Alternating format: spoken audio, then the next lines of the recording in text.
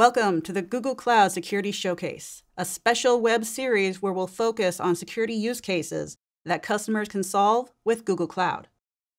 My name is Aspen Sherrill, and I'm a Cloud Security Architect at Google. Today we're discussing using dry run mode in VPC Service Controls, or VPC-SC, our solution for preventing data exfiltration from managed services in Google Cloud. As with any security tooling, it's important to know what impact it will have on your environment before you enforce or modify a security control. With VPC-SC's dry run mode, requests that violate a VPC-SC perimeter policy are only logged, not denied. This lets you identify flows that need allow listed into or out of the perimeter, and once that's done, you can move the perimeter to enforce mode. Let's create a quick dry run perimeter. I'll go into VPC Service Controls and click into the dry run configs and make a new perimeter. This will be my data source perimeter, and I'll find and select my data source project as the scope for this perimeter. Next, I'll specify the services I want VPC-SC to protect. Best practices is to protect everything, but I'm starting with just cloud storage. And I'll go ahead and create my dry run config. With my dry run config live, I can now start checking for logs for policy violations. You can reach Logs Explorer easily from the VPC-SC homepage. My perimeter has been live for a little while now, so I'll go ahead and click on Go to Audit Logs. Two things to notice here. First is this query, so you can get a feel for filtering for VPC-SC logs. The second is, notice there are no logs. I might be tempted to think that there are no violations, but not so fast. By default, VPC-SC is configured at the org level, but enforced at the project level. When I jump from that org level config page to Logs Explorer, it keeps me at the org level context. Since it's enforced at the project level, I want to jump to my project to look for logs.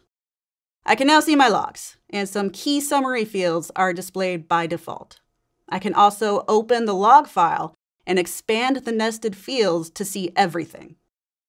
Key items of interest are the authentication info, perimeter info, and request metadata for things like the caller IP, so who they were and what they were trying to do. If you notice that an identity is redacted, it's probably a user identity and is redacted for privacy reasons. If you need to unredact an identity, contact support for assistance. That said, the majority of requests in a production environment will be machine traffic, so service accounts. And as we can see in this log here, for example, those are unredacted. Once you start seeing violations, you can start doing discovery to identify legitimate flows that need allow listed. In my case, my violations were tied to importing data sources into a perimeterized bucket, which were then getting pulled into a Vertex search app in a different perimeter. I can then allow list flows I expect in and out of my perimeter, like I've done here. This is often an iterative process where you identify and allow list flows until you're no longer seeing unexpected violations. Then you're ready to move your perimeter to enforce mode. A couple things to be aware of here. First, note that by default, every enforced config will have a corresponding dry run config. You can make and test changes to the dry run config before you push those changes to enforced. Let's say, for example, I want to expand my coverage and include the BigQuery API in my perimeter. I can make that change in dry run, and notice how my dry run config says modified, meaning it's now different from the enforced config.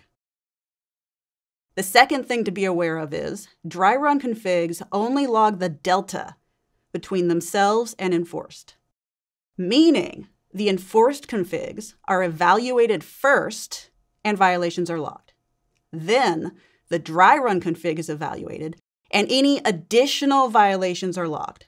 So right now, cloud storage is in both configs, but BigQuery is only in the dry run config, meaning cloud storage violations will get logged by enforced, and only those new additional BigQuery violations will get logged by dry run. Again, dry run only logs the deltas.